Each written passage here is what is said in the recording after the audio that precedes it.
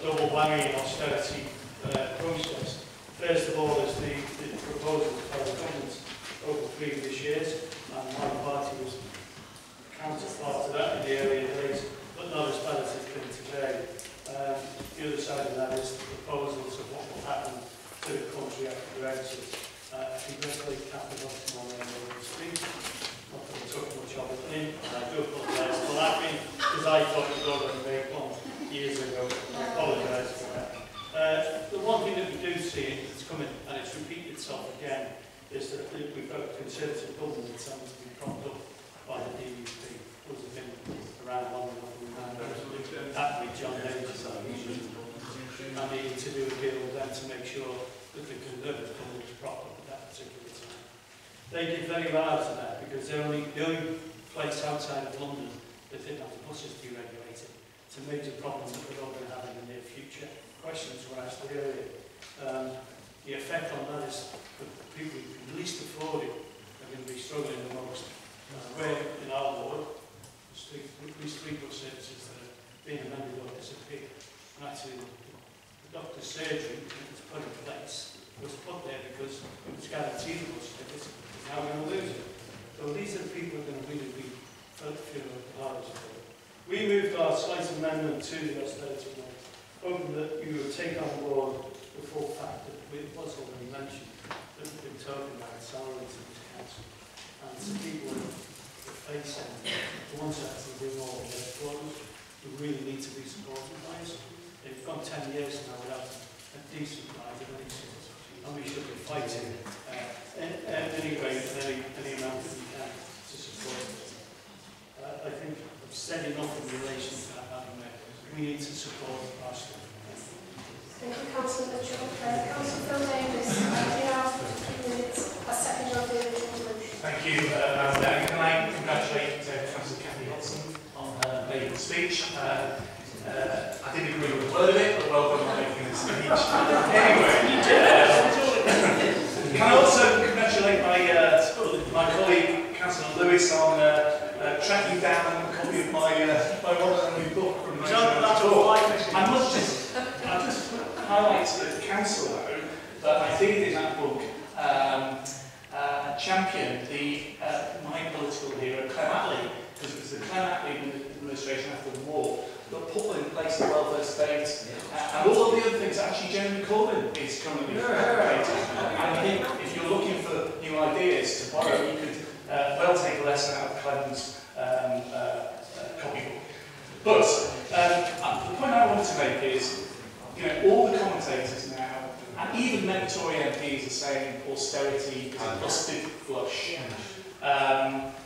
The evidence is clearly there.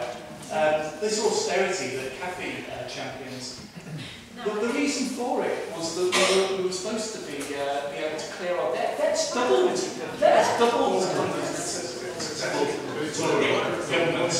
So you have to ask yourself, Madam Mayor, the question: why, given that all the commentators, even some members of the Tory party, some cabinet members are saying we need to loosen the purse strings and pay public sector workers. Why have we not got any movement? And the only conclusion is we've got a completely paralysed Prime Minister who can't do anything because she's completely gambled on the general election, has completely backfired. And the reason why we can't see any movement, we can't get any movement, is the Tories haven't got an alternative leader in place, and they are absolutely terrified of another general election because they know they will be massacred at the next election. But can I give some advice to Councillor Lewis? I actually think Councillor Lewis would be a brilliant successor to Theresa May. After all, he's got plenty of experience of ousting unpopular and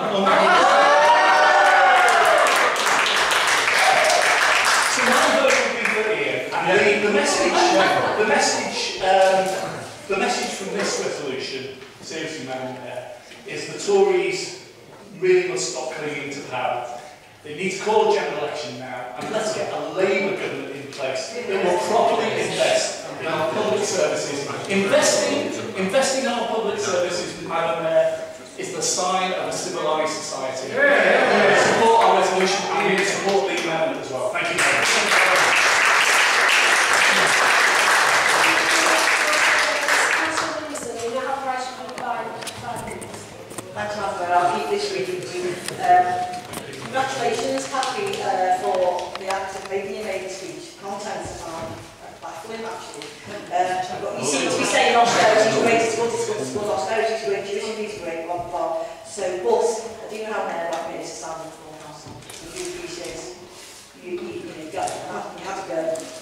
didn't read anything separate. I think there's some really shabby stereotypes being flung about in opposition tonight. This wasn't a bit of Marxism, I don't recall anyone saying as it was, really. It was a vote for... You're a Marxist. It wasn't a vote for me, was it? I just against the election. And I don't mind saying I'm a Marxist, quite frankly. Those policies are relatively more popular than the hard-right austerity policies. So we're not having a debate on. We're not having a debate. We're not having a debate. Thank you. Well, I'll just try and listen. Can we listen to Councillor Williamson, please? Yeah, please, let's listen to more, please. I'd just like to thank everyone who took part in the debate and commend what Phil said there. Thank you. Oh, that's Okay, now moving to voting, and we will vote on the Liberal Democratic amendment. All those in favour of the amendment moved by Councillor Gilchrist, please indicate.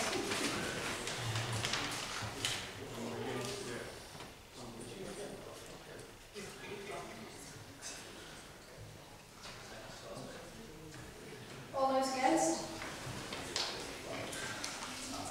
We'll have to get down Cheshire East and everything more.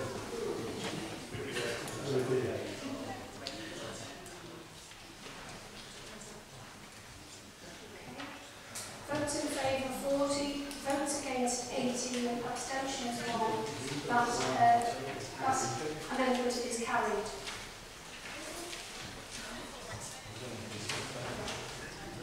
Okay, we're now going to vote on the substantive motion as amended. All those in favour, please raise your hand.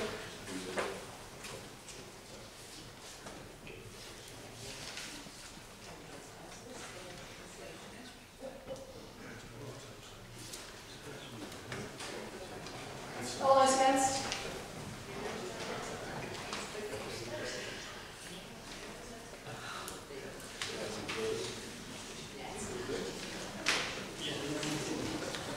Votes in favour 40, votes against 18, 1 abstention. That motion is carried.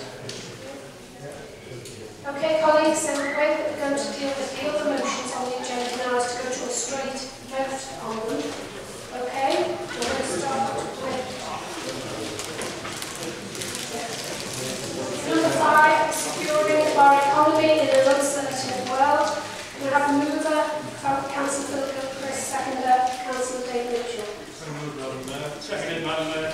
Okay, all those in favour? Oh, sorry, it's an amendment. Sorry.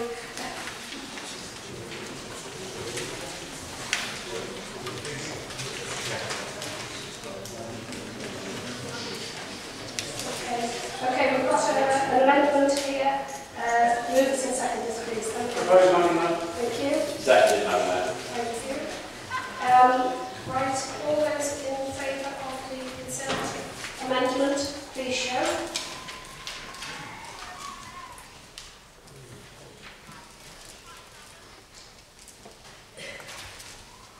Thank you. All those against?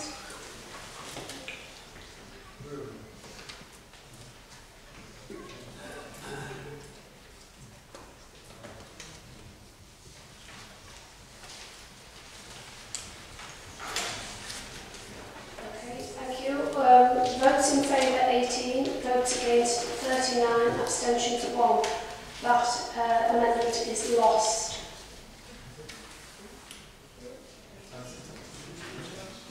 Okay, we're going to vote on the original motion now. All those in favour of the original motion securing our economy in an uncertain world, please show now.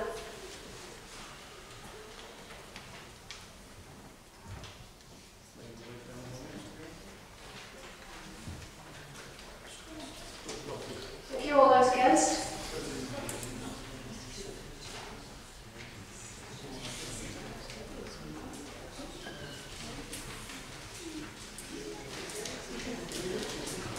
Okay, votes in favour 39, votes against 18, with 1 abstention.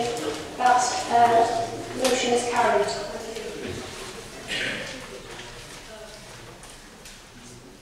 Now moving on to Grenfell Tower disaster. Have movers and seconders, please.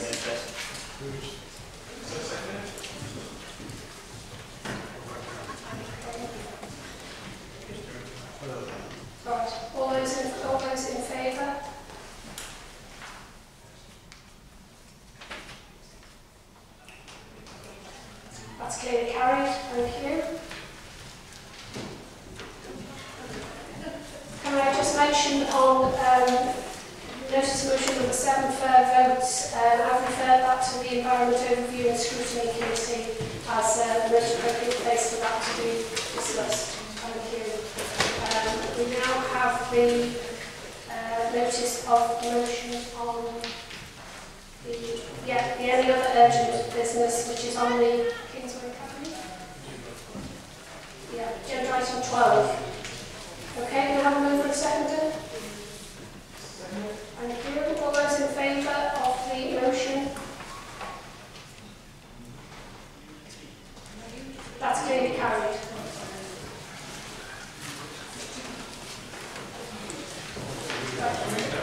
Okay, just when you thought it was all over, thank you everybody. I'm going to close the first council meeting, which started at 6 p.m. this evening, and I'm now going to open and welcome you to the extraordinary